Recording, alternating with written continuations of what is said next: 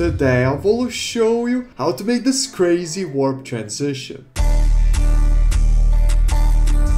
Yo, it's Povikas here, and real quick guys, if you're new to the channel, my name is Povikas and I've been a video editor for over 7 years now, and I also run the best video editing website called povikas.com, where I have absolutely insane video editing presets that you can literally take and drag and drop, and you'll have insane visuals. I use these presets every day, and I would 100% recommend to go and check them out, and they will be linked in the description. But anyways, let's begin. Alright guys, so here I have some clips of Osamu-san from his 3x music video, and what we can do is press Ctrl+Y, and this is where I will be transitioning from this clip to this clip. And here we can just start by adding an effect. So the first effect I'll add is going to be S-Shake, which will give us some impact. And let's turn on the motion blur, and let's make the amplitude to 0.5, and let's keyframe the amplitude. And now let's add a minimax. And here let's make the radius to 4 and also keyframe it. It's very important to keyframe guys. And now let's add S-Flicker, which will give us, as you can tell, flicker. Now it's important to understand that for S-Flicker and S-Shake you do need the Sapphire plugin. So if you don't have it,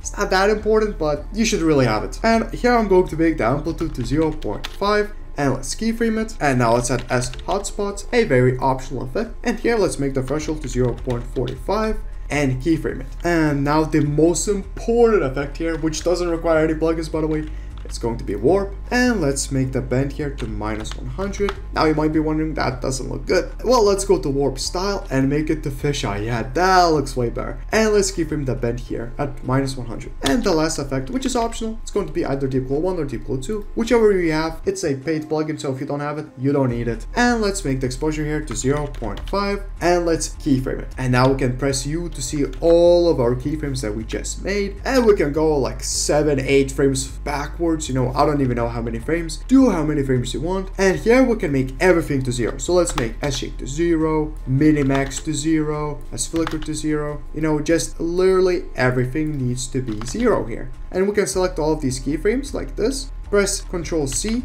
and go to the middle. Now from the middle go like 8 frames forward or something like that, maybe 7 frames forward actually, and press Ctrl+V. This will just pretty much make the keyframes to 0 at the ending as well, or you could have just manually made them to 0 here as well. And now don't get too excited now, it doesn't look that good still, so we haven't done the most important part yet, which is the graphs. So a lot of people hate graphs. I love graphs. Honestly, let's go to the graphs. So let's select the S-Shake amplitude keyframes and press F9 and let's go to the graph editor. Don't worry guys, this is not scary at all. Let's just make this point go a bit forward like this, and this point go a bit down, and this point go a bit down as well, and this point pretty much like right here. You see, nothing to worry about here. It's just pretty chill. But the most important graph, the warp graph, this is the bend one. So let's press F9 here and let's go to the graph editor. And here we need to stick this out a bit like down like that kind of, and this like this, and also this one a bit more here, and this one a bit more. And this is already looking way better, but that's not done yet. Let's press out of it. Let's select all of the keyframes from Deep Glow 2, make the Deep Glow graph like this. Oh yeah, let's go out of the Deep Glow graph and actually take this point right here. Yeah, we are going to add the Deep Glow effect right here. Oh, and another important one is the S hotspot. So let's select all the keyframes, press F9 and go to the graph editor, and here make it really sharp like that. Go out of it and drag this keyframe right here, just like the Deep Glow 2. We don't want it to continue after. And now you will have an absolutely crazy warp effect just like that. And what we can do is we can call this warp. I'm going to cut it out by pressing Ctrl+Shift+D from both of the sides, so just so it's easier to use. And now we can press Ctrl+Y and add some energy to this, or just some distortions, shakes. So to add like crazy distortions or shakes, we can use my impact presets pack, which will be linked in the description. It is an absolutely insane pack. So what we can do is just add distortion flash impact and add it below warp 2. Now let's see how it looks. Boom, just actually nuts. So yeah, actually guys, let's just keep going. So let's press Ctrl+D on the warp layer and press U to see the keyframes. So this is the transition point, so we can put it exactly where it transitions between this clip to this clip. And here we can press Ctrl+Y again. And here I'm going to be adding extreme ripple. It is important to mention that this pack does require the Sapphire plugin, but if you have the Sapphire plugin, this pack is a must. And let's press Ctrl+D on the warp layer again and take it right here. I want to finish it on all of the clips. So here, let's press Ctrl Y again. And actually, this one, let's make it go below warp. And let's add the green distortion shake. So this is how it looks with the green distortion shake. Really good.